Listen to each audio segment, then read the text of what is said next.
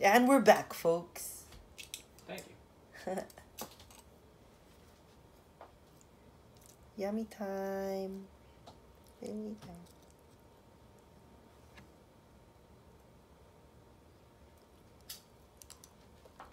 Mm.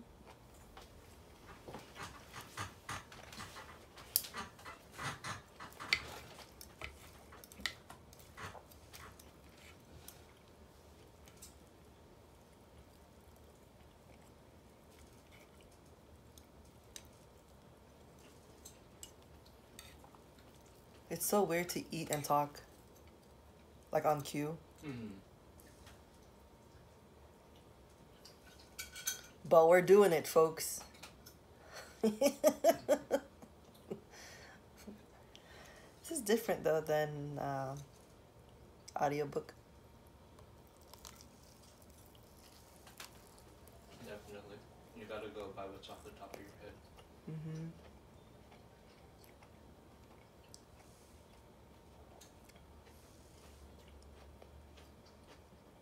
So usually I would record me eating and then I would go over it with an audiobook of a book I'm currently reading or I feel should be shared around the world. And then I was like, cool. I'm reading these books.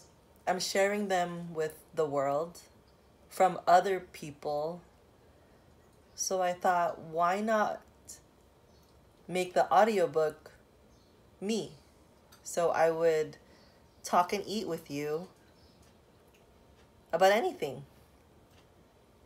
And I'm slowly learning that talking on cue is definitely not my thing yet. It's like a monkey, like dance monkey. No, so there's gonna be quiet moments where I'm just eating, or moments of like, oh my god, I can't stop talking. I guess right now we're just gonna eat.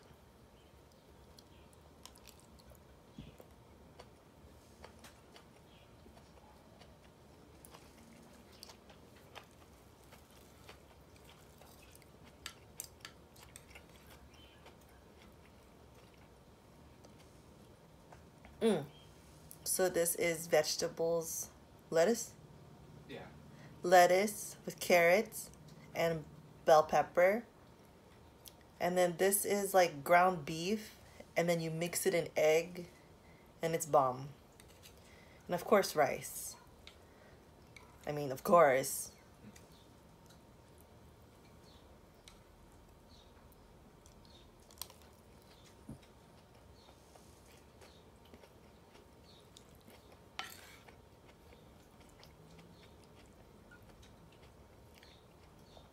Whoop.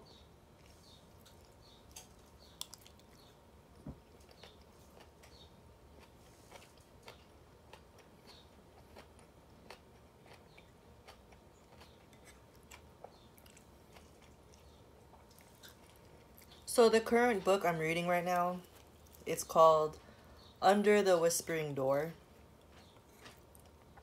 It's pretty much about death. That's the beginning part of it. And this boss is like super mean. He doesn't care if you're unwell or if you have personal problems in life. He wants you to work like a robot with no excuses. And so finally he dies. Well, not finally. He abruptly dies of a heart attack. And the only ones at his funeral are his ex-wife and his 3 law firm partners. And they don't even care that he's dead. They're kind of on the happy side that he died because he was such a jerk. The main character, his name is Wallace, by the way. So then he goes to a afterlife where he's trying to accept that he's dead and he's scared to walk through the door. And this is all fiction. They say it's fiction, but I mean, I'm sure everybody has death and life experiences. They're like, oh my god, I died, but then I was in the middle of life and death, but then I wasn't really dead or in heaven. I was just wandering. And sometimes it feels like this world is you're literally just wandering, and then there are zombies all around you because everyone's just in their own world. Eat time.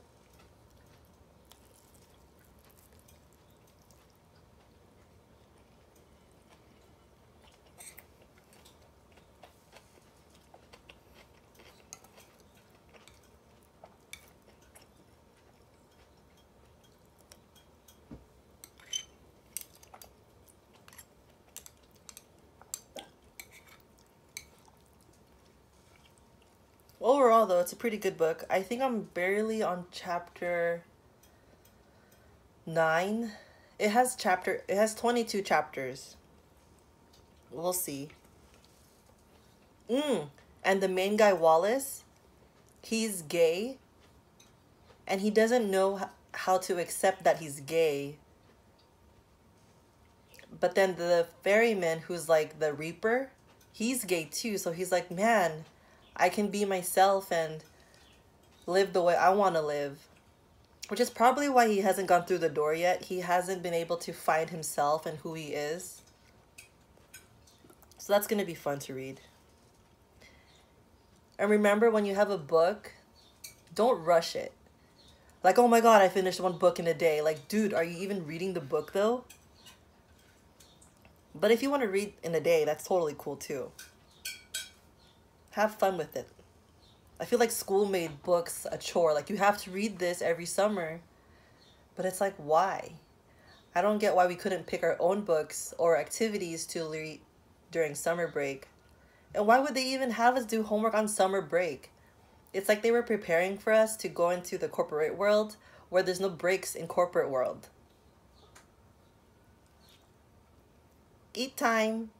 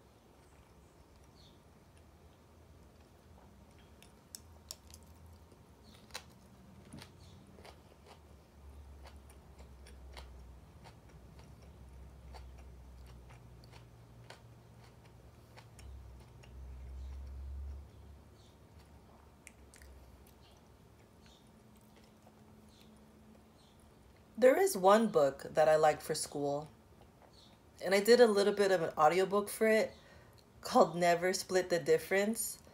And then I realized one of the chapters is like 48 pages.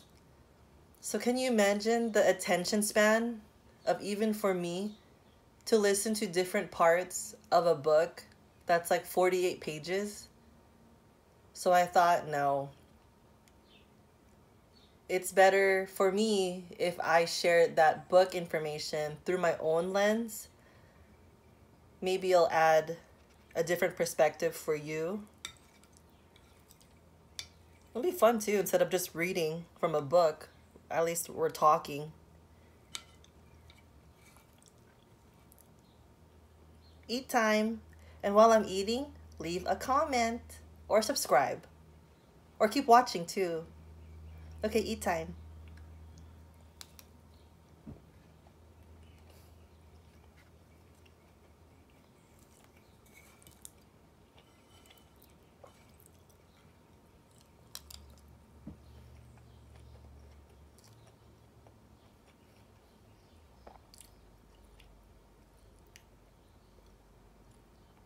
It feels strange to say, comment down below. Probably because I'm not used to it. But I feel like nowadays, people don't really want to talk. Or when they do talk, it's mindless talk. So it'll be cool to talk with you and hear what you think about life and what you think about corporate worlds, and if you've had an experience where the boss just didn't give a crap about you and what you did about it. And if you're still going through it, dude, tell me, because I want to know. Eat time.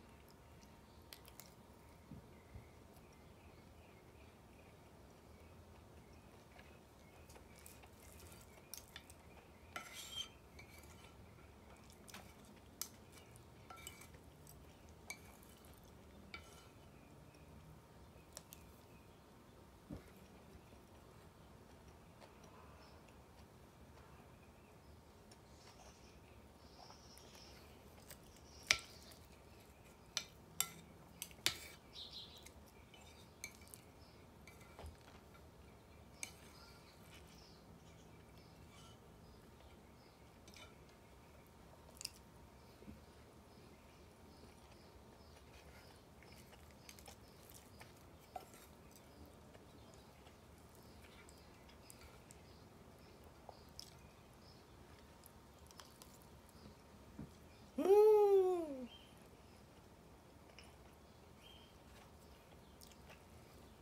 It's so yummy.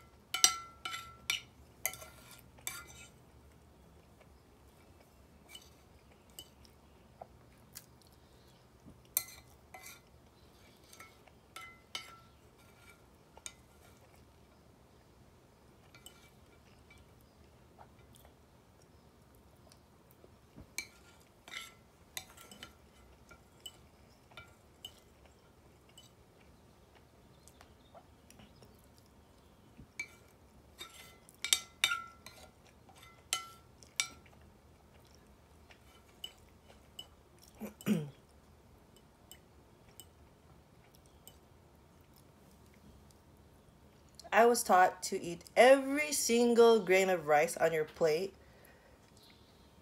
because it was so hard for the people who do the rice. like it's so hard for them to pick it, the labor to do it. So I was taught to always make sure your plate's clean. But as I got older, I think it was just a case of like OCD, where you have to make sure the plate is completely clean before you can be like, all done. So now for me, I think it's both. So it's okay if you have old lessons, new lessons of life. You can totally combine it. Because now the plate's clean. And when I wash it in the sink, there won't be much rice or food on the plate. So then the sink won't get clogged. And then you won't have to replace that when you could have just finished your food or thrown it away. The end.